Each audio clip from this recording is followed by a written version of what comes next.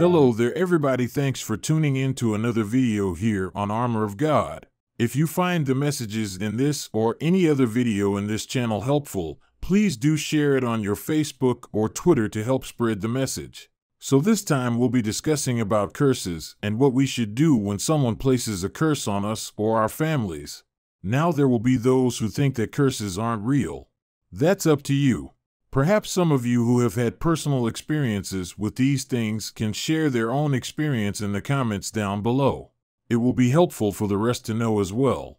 Anyway, in the case where you or your family have been placed under curses by someone who hold grudge against you or hates you, let's hear what Father Vincent Lampert told us to do. I believe that curses are powerful and effective to the degree that maybe we're not as strong in our faith, because we can't control what somebody else does. They could wish us ill will. We can't control that. But again, if we are going back to Paul's letter to the Ephesians, if we're putting on the armor of Christ, if we're putting ourselves under the protective care of God, then if somebody is placing a curse against us, it will have no effect whatsoever.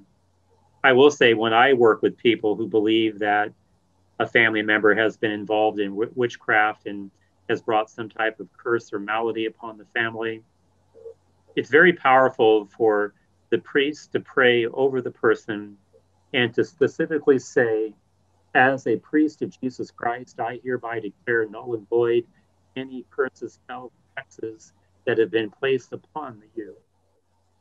Because again, the sacrament of holy orders does mean something. And if a priest has taken his priesthood seriously and recognizes the power and the authority of the office that he's been given as priest, then that will break all of that. So I always encourage people that believe that somehow a curse has been placed upon them or within the family, is to have their priest pray over them and say very specifically, as a priest of Jesus Christ, I hereby declare all of this null and void. And then after that, the person really needs to make sure that they're living out their faith. The Catholic, they're going to Mass, they're praying, and they're celebrating the sacraments.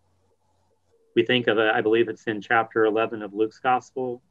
Once the demon has been cast out, it goes and wanders through the arid wasteland and coming back and finding the house swept clean, meaning it's gone, but God hasn't been invited in. Then it goes and finds 7 other demons worse than itself, and they come back and take up residence in the person, and their condition is worse than it was before. So it's not just a matter of breaking the presence of evil, the curses, the spells, casting out the demon through exorcism. Inviting God in is a very integral part of exorcism and deliverance ministry.